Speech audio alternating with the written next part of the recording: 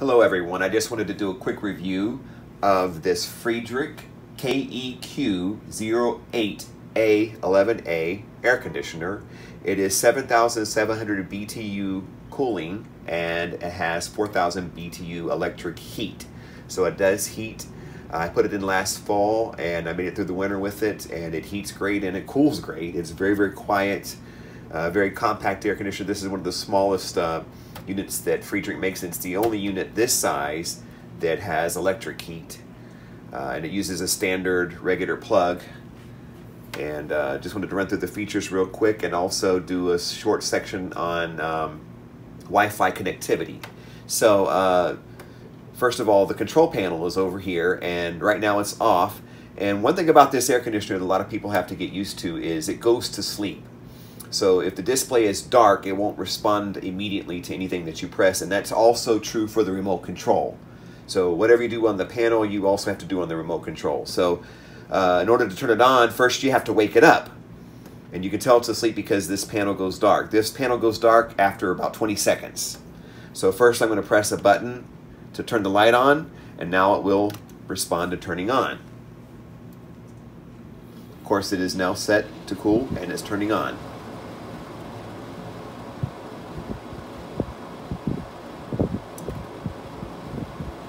The compressor just turned on, and that's about it. It's very, very quiet, a very quiet unit to use. Again, as I said, the display is now back off. So again, if I want to turn it off, I would have to turn the display on, and then I can again turn it off.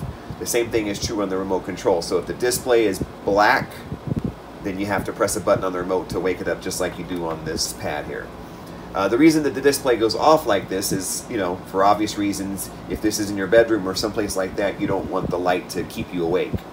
But basically the features of this unit are the mode here, which can switch from cool to heat to fan only, and then also to a split between cool and heat. So basically I can set the temperature to where if it's above 69 degrees it will cool. If it drops below 64 degrees the heat will turn on.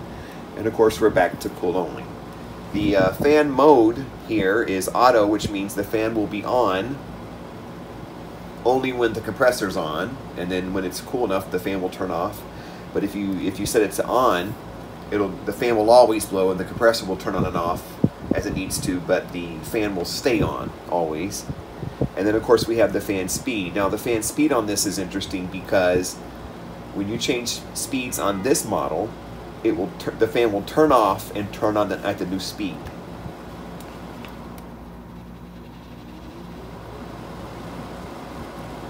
That's the medium speed. The compressor stays on though during that.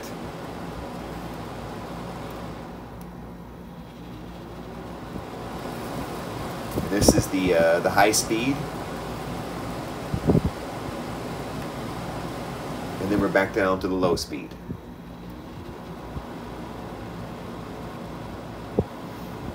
Also wanted to point out that this opens, and inside here of course is the filter, and over here is the menu button, and then a button that gets you back out of the menu. So if you press this, for example, this is now the menu button. You can cycle through all the options on the menu button, or you can go back out by pressing the button over here. So that's how you activate the advanced functions. It's not often that you have to use the menu, but it is there. This unit also, of course, has Wi-Fi connectivity and also has a carbon base filter. This carbon piece here is on top of the filter, and it's a separate thing that you can order from Friedrich to add a little bit of extra purification to the air. One of the things that was not mentioned in the instruction manual is on the display there is a check filter that comes on every so often to remind you to clean the filter here. And to dismiss that warning that you get, you have to press and hold the fan and speed button for about 3 seconds. So you press them together until the check filter light disappears, and then you can release them, and that will reset the check filter. So the filter, you just grab these two tabs down here and you pull it out. No problem. But putting the filter in is a little more complicated, and I wanted to show you why. So when you put the filter in, I just wanted to show you what's up in here. In this corner, right here, there's a little wire that sticks down, and I think it's best to put the filter in behind that wire. So to put the filter in, I took off the carbon piece here, and there's this metal plate right up here, and I just kind of sort of aim for that.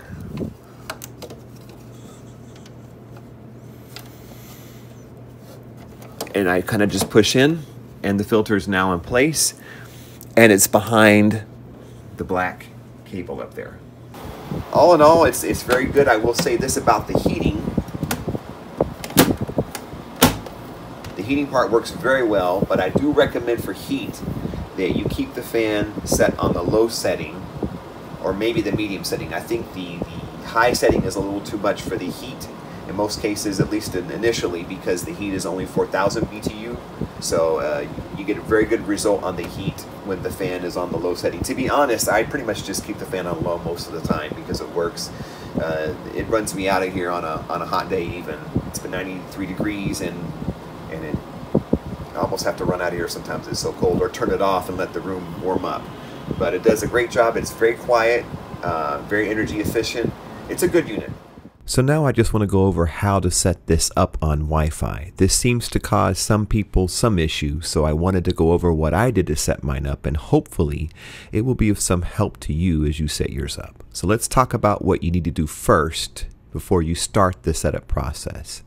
Number one is you need to enable or make sure there's enabled a 2.4 gigahertz channel for devices to connect to your Wi-Fi router with its own unique login. The Friedrich AC can only connect to Wi-Fi speeds at 2.4 gigahertz. 5 gigahertz will not work. Most of these 5 gigahertz Wi-Fi routers do support 2.4 connections, but it may not be on or enabled. So you need to make sure it's on, and with preferably WPA2 protected access. Number two is you need to know the SSID or the network name for the 2.4 gigahertz connection. You need to know the type of protected access you have enabled, whether it's open, WEP, WPA, or WPA2. Most likely this should be WPA2, so if you have control over your routers, set the 2.4 connection to be compatible with WPA2 as I already stated. You also need to know the password for your 2.4 gigahertz connection. And remember that just like the name, this is case sensitive. Once you have all that, you'll need to create a Friedrich Connect account at https://friedrichconnect.com. You'll also have to figure out which type of device you want to use to register the AC on. You can use your computer, a tablet, or a smartphone. You can use any of those. If you do use a computer, you need to unplug the Ethernet cable if it's plugged in. And whatever device you use, your computer or your smart device, you will need to connect to that same 2.4 gigahertz Wi-Fi connection that the AC will use during the registration process. I think this is where a lot of people mess up, is they try to validate the connection on the 5 gigahertz Wi-Fi channel they usually connect with, and that doesn't work. Once the air conditioner is registered fully, you can then go back and use whatever connection you want for your computer or your smart device. And finally, if you are going to use a smart device, you may want to go and grab the app. You don't have to use the app. You can use the website, but some people I've seen reports online from say that they have better luck using the app, and some have better luck using the website.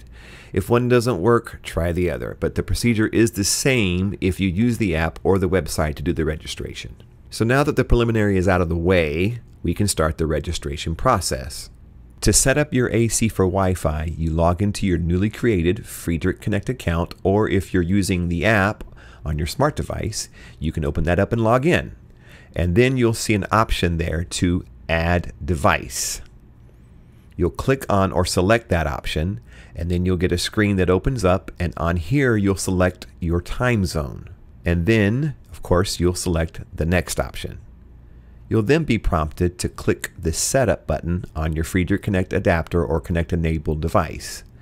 This just means that they want you to put your Friedrich AC in what I call Wi-Fi pairing mode. So to do that, you then go to the AC, make sure it's powered on, open up the front cover, and press the menu button. And then of course you can use the arrow buttons to advance the screen until you see CNCT, which means connect. When you get to CNCT, you press the menu button again. At this point, the Wi-Fi icon on your AC will be flashing. You then return to the Friedrich registration on your computer or smart device and click or tap Next. Now you are prompted to select your AC's Wi-Fi signal. So you'll go to your Wi-Fi section on your computer or your smart device, you know, the place where you select your network, and you'll select the Friedrich air conditioner. Your number will be different depending on your model, of course. When you do that, then you go back to the registration screen and you will click or select Next. You'll then be greeted with a screen that will prompt you to enter the SSID or the name of your 2.4 gigahertz Wi-Fi connection, which is case sensitive. You'll put in the Wi-Fi network security, which is, you know, either WPA, WPA2, etc. Most likely WPA2. And then of course you'll put in the password to the 2.4 gigahertz Wi-Fi connection. And that also is of course case sensitive. And then you'll of course click the Next. Then you'll receive a prompt that the credentials are successfully saved. Please connect back to your Wi-Fi network. I don't have a picture of this on the screen, but you'll essentially go on your computer, your smart device at this point, where you select your Wi-Fi network and select the same 2.4 gigahertz Wi-Fi connection that you just set up on your air conditioner.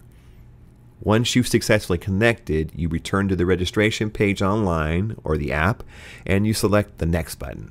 You'll then see a screen that tells you it's looking for your air conditioner. Do not close this screen as it can take a few minutes to complete, but you should notice that the Wi-Fi symbol on your air conditioner is no longer flashing. If it is no longer flashing, this is a good sign, as it means it was able to connect to your Wi-Fi without issue. The AC will then soon appear in a list online or in the app, and that's how you'll know that the validation process was successful.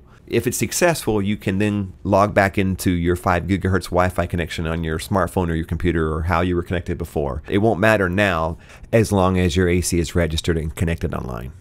This is how I got mine to connect, and I hope this was helpful for you.